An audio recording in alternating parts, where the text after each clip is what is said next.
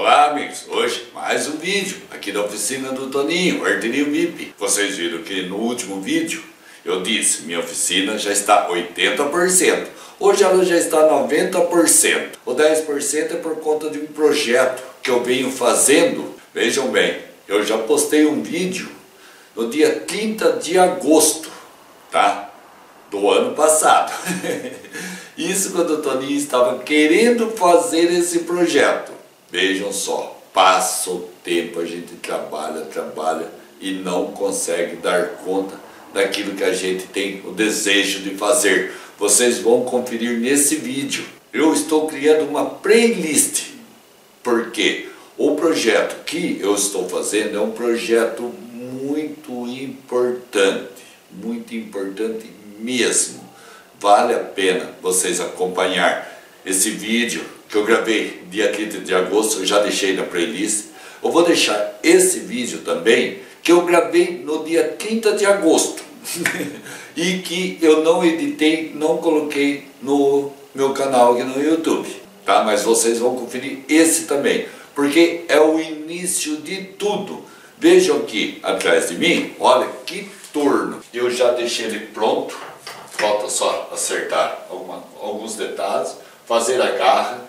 Tem a castanha, já tem a adaptação e também tem uma parte de torno mecânico. Esse torno eu consegui lá na cidade de Marília, na usinagem Marília, que são meus amigos, que eu até falei que toda vez que eu for postar um vídeo desse torno, eu vou falar da usinagem Marília, que eles postam vídeos excelentes a respeito de usinagem. Então amigos, vamos ver o vídeo que o Toninho gravou lá no dia 30 de agosto do ano passado.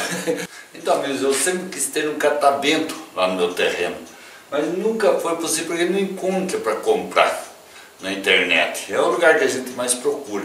Eu encontrei um na minha cidade por R$ 1.500, mas não estava no esquema que eu queria. Daí, passeando lá no shopping, no Ferro Velho, eu encontrei esse. Olha, as hélices dele está precisando ser desamassada, precisa ver o rolamento. Eu acredito que isso aqui seja de granja, para sugar o calor de dentro da granja para fora. Veja, ele veio com 2 mancais e uma polia grande e o suporte para motor, né? Boa parte daqui eu não vou estar usando. Na verdade, eu acho que eu vou usar a polia, o eixo e a hélice, porque os mancais já estão bem velhinhos, né? Olha, eu espero que o vento gire essa hélice, né? Eu ainda não sei qual parte eu vou usar aqui. Eu sei que eu vou usar a hélice, o eixo, né? A polia eu não sei se eu vou usar ou não. E fazer a cauda também. Falta a cauda no caso, para que fique um moinho. Bom, eu vou começar a cortar as peças que eu não vou usar, porque os parafusos com certeza bastante enferrujados e não consigo soltá-los. Bom, vamos começar os cortes. Então, amigo, eu vou cortar esse suporte fora para que eu consiga soltar os mancais. Então, toda essa estrutura eu vou tirar fora.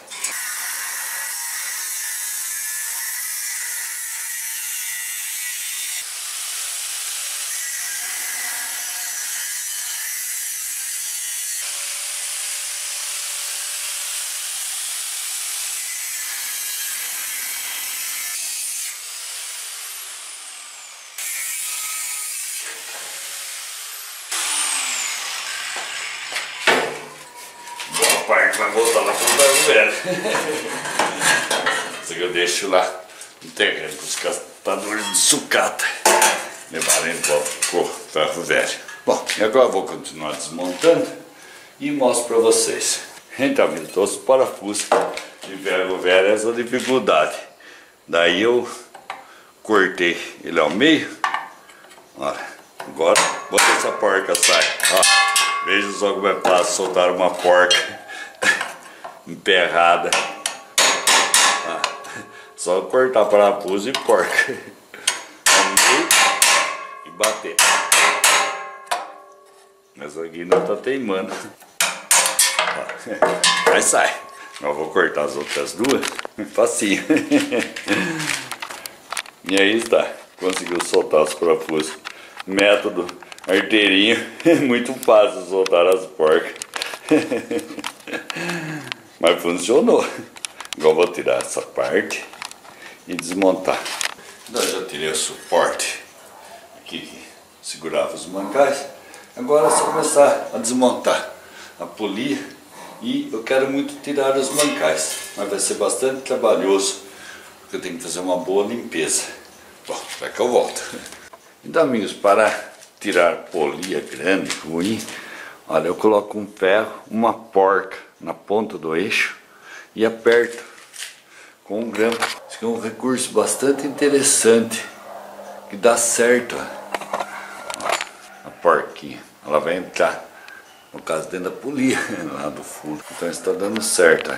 Eu vou agora apertando os grampos. Porque, olha lá, está soltando muito bem. Um bom recurso para soltar a polia.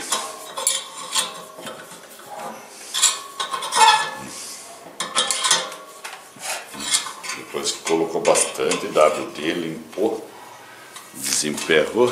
Olha, assim que o ferro encostar aqui na polia, já tem que mudar. Ah, porca. É só tirar e olhar o que é que está acontecendo. Encostou, tira os grampos.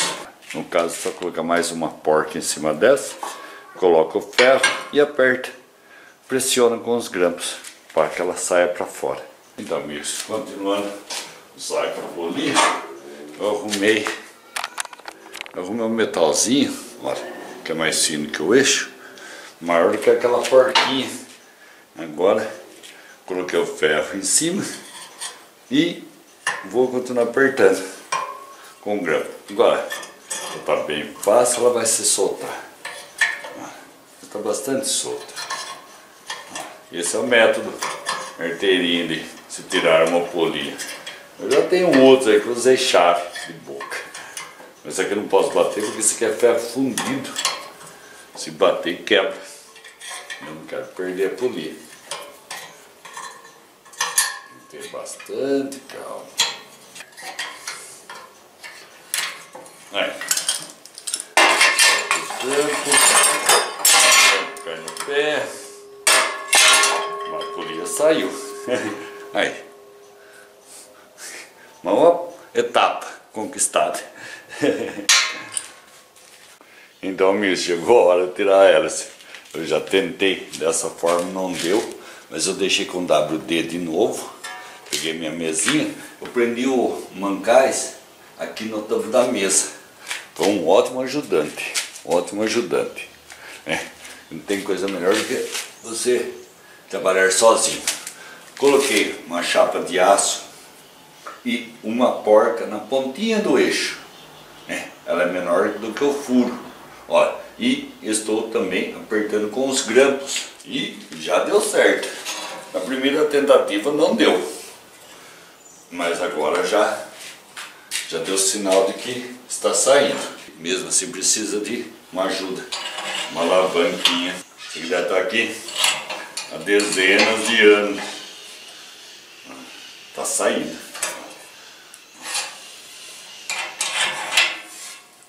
Focar de perto. Vejam só que a porca ela vai entrar no furo da hélice. Logo eu vou ter que colocar outro metal no lugar da porca. A porca era mais baixinha, eu achei. Método arteirinho.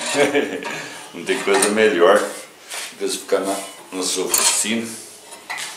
Pensei em pedir emprestado saca polia, mas a pessoa nem entendeu. Tudo bem, eu vou brincar na minha oficina. É o que eu quero, ficar aqui brincando. Agora vou retirar essa peça. Primeiro eu vou deixar aqui mesmo.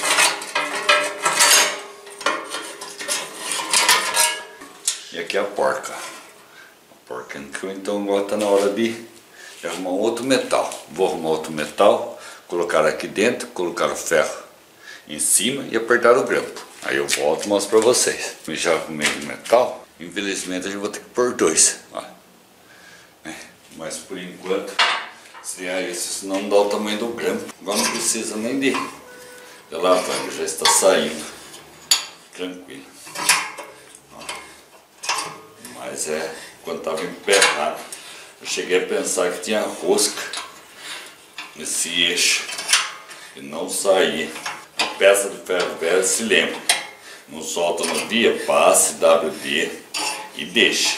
WD, a gente nem usa o WD original. Ele demora para fazer efeito lá dentro do... Tá emperrado. Apertar sempre um pouco de cada lado para entortar. Agora é só colocar outro metal.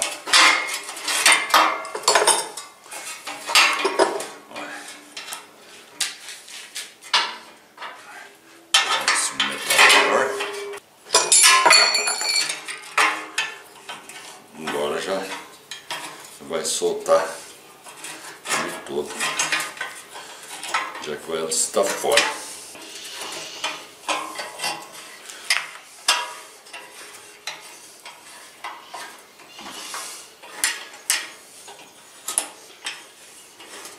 Aí, soltou a hélice. Aí, olha, está bastante enferrujado. Saca a polia. Saca a hélice. Ó, tá aí a hélice. Vou mostrar pra vocês o mancal. A situação do mancal é triste. Agora eu vou trocar o mancal e trocar o rolamento. Ó. Impressionante o jogo. Agora esse aqui eu vou tirar na prensa hidráulica. Esse aqui tá mais fácil. Tem que ser na prensa porque eu não consegui soltar os parafusinhos. Na prensa hidráulica sai facinho. Bom, vamos lá na prensa hidráulica então. Um mancalzinho na prensa hidráulica é fácil. O hélice não deu tamanho aqui que a prensa hidráulica minha.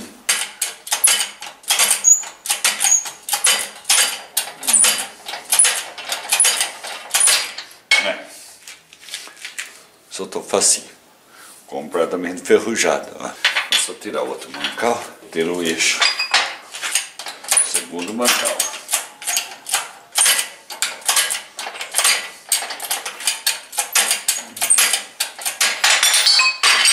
E aí está o eixo. Agora eu vou levar ele no meu tornardinho, mascote, deixar ele brilhando.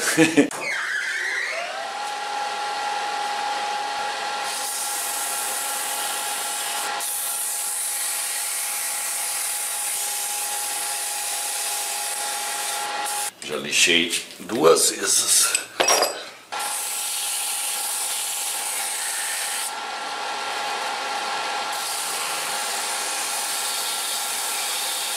E aí está a parte mais importante, que seria o eixo e a hélice. Mancar o rolamento, isso aí é comprado facilmente, né? No próximo vídeo eu vou mostrar para vocês o que eu fiz com o catavento, as mudanças que eu fiz no catavento, que é muito, muito importante, tá bom? Então eu peço que vocês acompanhem essa playlist de como fazer um catavento grande, porque é um catavento grande lá para o meu terreno. E eu peço também que se inscreva nesse canal, adicione esse vídeo em seus favoritos, para que outras pessoas possam estar conhecendo aqui o canal do Toninho, o Arteirinho VIP, tá? O Toninho já está com bem mais de 500 vídeos. E se você gostou, dê um like, que é o joinha logo abaixo. Isso ajuda a postar novos vídeos. Ó, e não vai demorar o próximo vídeo, tá bom? Porque a oficina está aqui, 90%. E 10% é um projeto que eu pretendo mostrar para vocês passo a passo. Como eu mostrei desmontando o catavento, eu vou mostrar para vocês montando algo espetacular. Porque lá no meu terreno eu tenho um lago natural e um lago artificial, que precisa muito de um catavento vertical, não horizontal, igual ao do vídeo. E o Toninho mudou tudo. Então, até o próximo vídeo. Abraço, amigo Toninho, o Arteirinho VIP.